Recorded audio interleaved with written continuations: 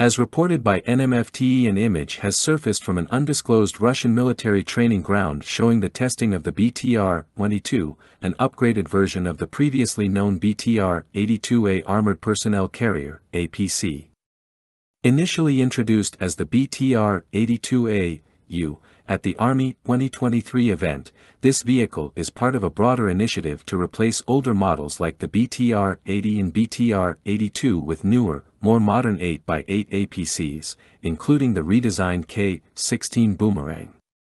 The BTR-22 aims to enhance the capabilities of Russian military units in various operations, including personnel transportation, engagement with enemy forces, and protection against both airborne and surface threats. It is believed that the BTR-22 was developed by the VPK company in Nizhny Novgorod, using BTR-82A units or components.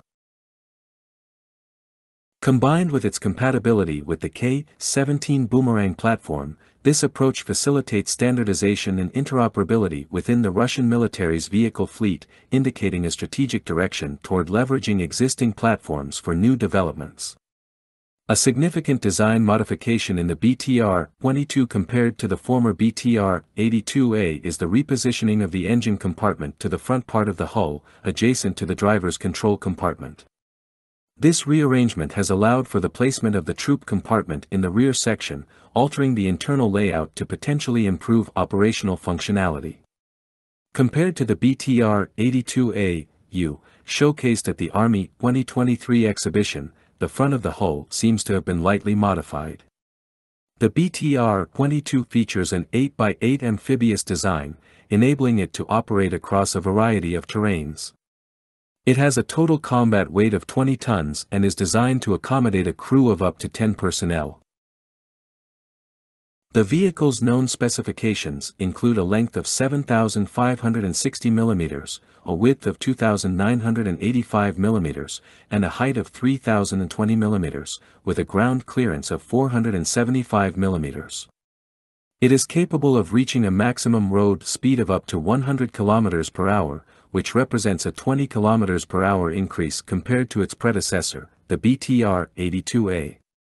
In terms of armament, the BTR-22 apparently maintains the 30mm .272 automatic cannon from the BTR-82A-U, presented at the Army 2023 exhibition.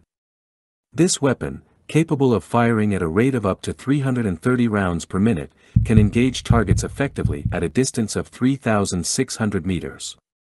The APC is also equipped with a coaxial PKTM 7.62mm machine gun, smoke grenade launchers, and a targeting system that includes a dual-channel day-night optical sight with thermal imaging and a laser rangefinder.